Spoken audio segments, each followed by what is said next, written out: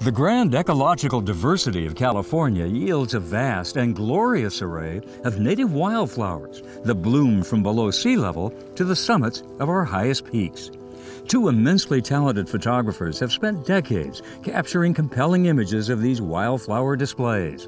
But they're not only artists, they're also conservation activists who want us to understand that our native environment is in trouble and that scenes like these may disappear in the years ahead. And those two talented photographers are standing right here with me, Rob Badger and Nita Winter. It's so good to see you guys. I've been a huge fan of your work for a long time. And who's your advisor here? Oh, my advisor is Zorro. He's my art consultant and spiritual advisor. He helps me photograph, keeps my mind straight when I'm doing all these things. Well, listen, he's doing a good job, and so are you guys. And let's look at some of the photographs that you've taken of this incredible wildflower universe of ours here in California. And you do many other kinds of photography, but I really want to concentrate on wildflowers today. Your work is spectacularly beautiful. The wide shots, the tight shots, the artistry of it all is spectacular. Thank you. And you travel really basically all over California and the West doing this. Where do you like to go to photograph? Well, we do a lot of research to find out where the flowers are that particular time of the year. And especially if there are amazing wildflowers like this year in Death Valley, we certainly try to focus on that particular area.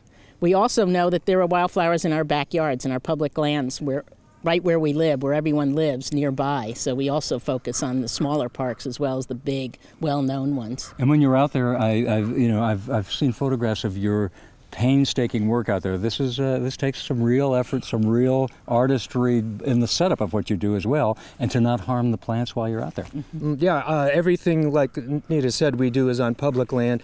Everything we do is with natural light, and the flowers are safe and sound in the ground because we value the individual of each species. That's how we get the evocative, beautiful images we get, because we spend time on the individual flowers. Yes. And but you're deeply concerned because of habitat loss and climate change that this wonderful world that you've come to know and photograph so beautifully well is at risk. What is your greatest concern about that?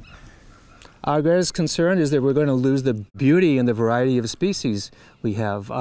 People value beauty, they value nature. We're concerned that climate change, habitat loss is going to lose some of the beauty that's been in these areas for thousands or 10,000s of years. And every flower has a relationship with an animal, an insect. So as we lose the flowers, we also may lose a food source for another being, and then the whole system starts to unwind. And so our responsibility in the years ahead is to enjoy the great beauty that you bring us, but also care for it, nurture it, do the things we've got to do to make sure that these plants and animals can thrive in the decades and generations ahead.